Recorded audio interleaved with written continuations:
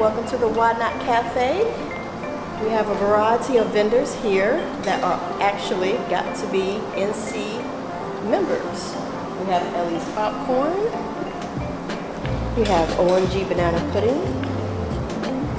and we also have Lizzie Apples.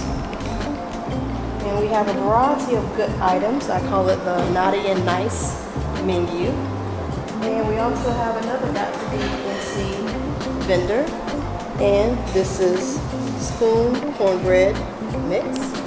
One of my favorite things about running the business is constantly meeting new vendors and calling them up and sending them an email, Instagram post, and just saying, hey, why not? Would you like to, participate as a vendor in this cafe? Especially talking to new business people and new entrepreneurs who may have been around a long time and just never had a storefront, or people that just don't know the next step. And so just talking to them and seeing how exciting they are about seeing their items in a storefront, atmosphere. I do consider myself the Not Café as a stepping stone for entrepreneurs. So just that one step led me into the state fair, so it's step by step. So the main thing I want people to think about when they think about Not Café is why not?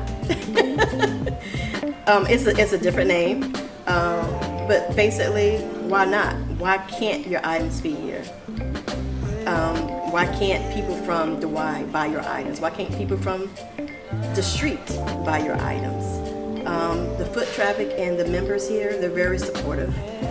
So I want them to think that and know that we do great customer service. The main thing I want people to know about me and the Not Café is, once again, as a vendor with OMG Banana Pudding, someone came to me with got to be NC of how to be a member.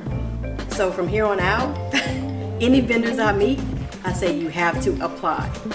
And the vendors, I literally have to walk them to the website because they say they're going to do it, but they don't do it.